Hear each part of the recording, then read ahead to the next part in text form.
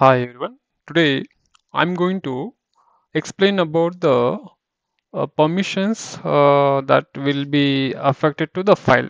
Okay. So how to change the permissions to your file with the chmod command. Okay. We'll see practically. Now I'm in home directory ls-l. So if you see here, we have a files and directories. Now I'm going to explain about the file permissions. Okay, so how to change the file permissions.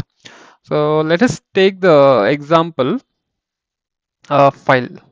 Okay, we'll see the file ls ld file.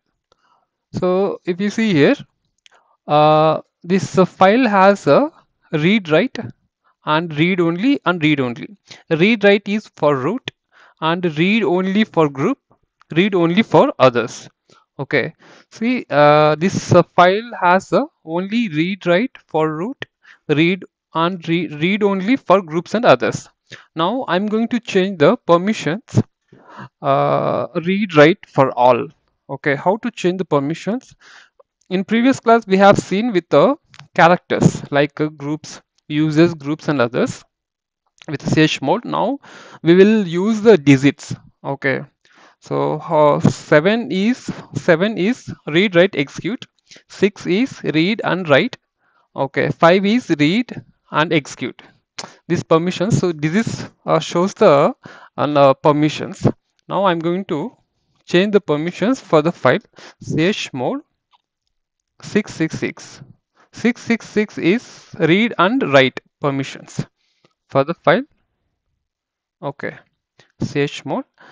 Chmod. This permission what permission I'm going to grant is read and write permissions.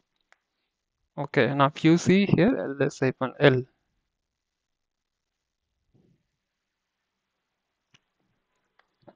If you see here, we have changed the permissions from the read only to read and write for the groups and others. Okay, so with the chmod command, we can change the permissions. We can change the file's permissions with the digits also. Okay, 666. So we can change the permissions. File permissions can be changed. Okay, with the help of chmod command with the digits. Okay, 6 stands for read and write only. Okay, so group others and users has a read write permissions.